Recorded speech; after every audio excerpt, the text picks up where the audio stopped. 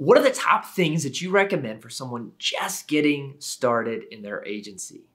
Guys, I get asked this question all the time, whether I'm speaking at an event, doing Facebook Lives, or working with our partners all across the world. What are the top things that I recommend people to do when they're first getting started? So with that being said, to make it a little easier on myself and just for you guys, I want to put together this quick video to talk about the 6 things that I recommend you focus on in the beginning. Without further ado, let's get started.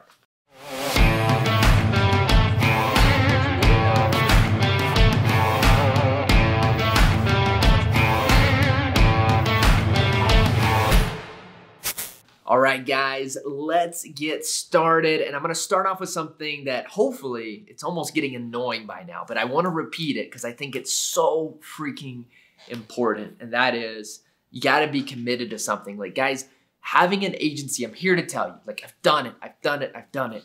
I've coached, I've helped tons of agencies all across the world. It is hard. It is so freaking hard. Yeah, it's easy to sell a client or even 2 or 3 or 4 or 10, but it's hard to sustain an agency long-term, guys. When you have a commitment, when you have something worth fighting for, that's like true, something real, not being a millionaire, not that. It's gotta be something real. When you have something so bold as a commitment, it helps you to fight through anything with entrepreneurship. So my number 1 thing, guys, is you gotta have a commitment.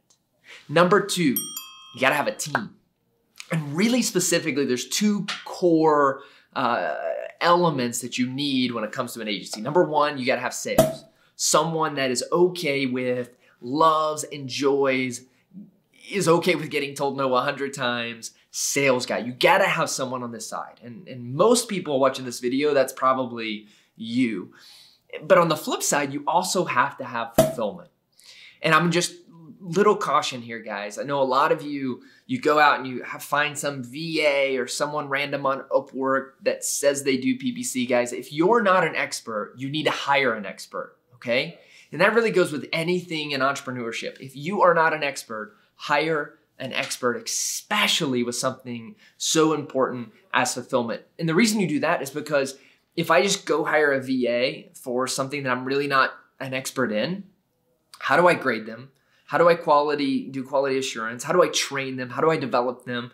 Do I even know when they're doing good or bad? No, it's really tough. So find an expert. Really, there's 2 or 3 ways you can do that. Number 1, find a partner. Find someone that is your better half when it comes to sales, right? So number 1, hire someone in full time. Number 2, find a fulfillment company that you trust, that you can partner up with, that you can get behind. Link to my company below if you want to use Height. But find someone that you trust that is truly an expert. Number 2, guys, you got to have a team to do this. Number 3, you got to pick how you want to go about your business. What's your strategy? And specifically, like, are you going to niche down in something or are you going to go local? And I know a lot of people out there, a lot of coaches will say niche, niche, niche. And the reason they typically do that is because for prospecting, it's easy to automate a niche. You know, hey, roofing owner, da-da-da. It makes it easier on the prospecting side. But I'm here to tell you, from a local standpoint, when like a crisis hits or churn and all this stuff, like my local agencies I'm invested in have a lot lower churn than any of the niche agencies. And it's because it's local, it's Bob, it's your neighbor. Like, it's really hard to cancel on them, you know?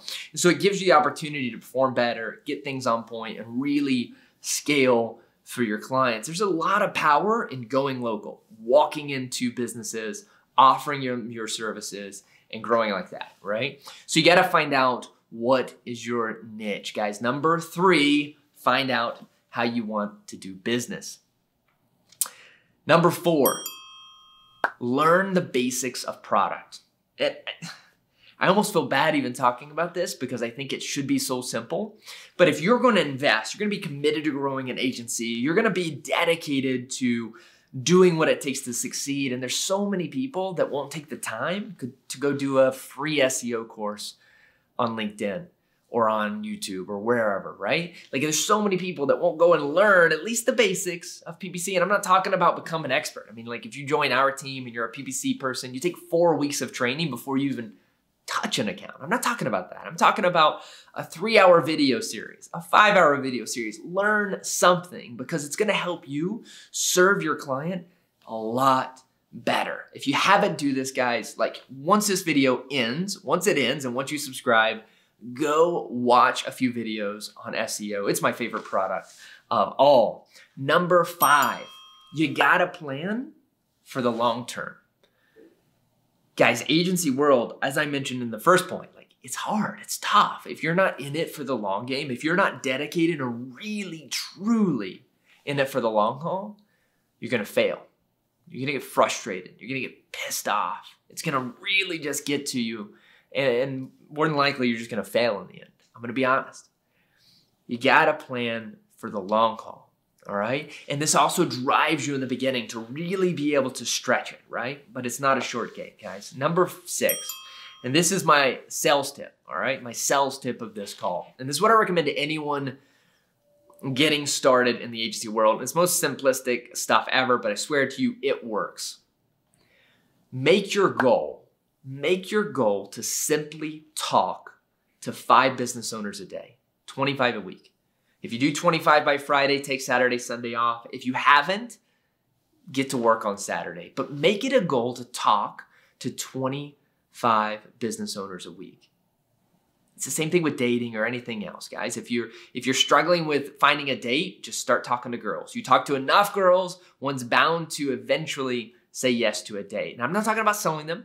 I'm not talking about trying to convince them about your services. I'm just simply saying talk and have a quality conversation with a business owner. In fact, you don't even have to mention what you do. It will naturally come out eventually. It'll naturally happen that the conversation starts to lean towards what you do and what you can possibly offer to them. But when you go into that conversation, go into it just saying, man, I want to learn. Because that is ultimately what it's going to do. You're going to learn how to talk to business owners. You're going to learn how to kind of approach it with more swag. And ultimately, you're going to build a relationship that eventually will probably, ultimately, wind up in some business for you. 6 tips, guys, on how I recommend getting started in your agency that hopefully you haven't heard anywhere else. If you like this video, be sure to subscribe. If you have any thoughts, comments, especially on niching, love your feedback. And guys, ultimately, I look forward to getting to know you in the future.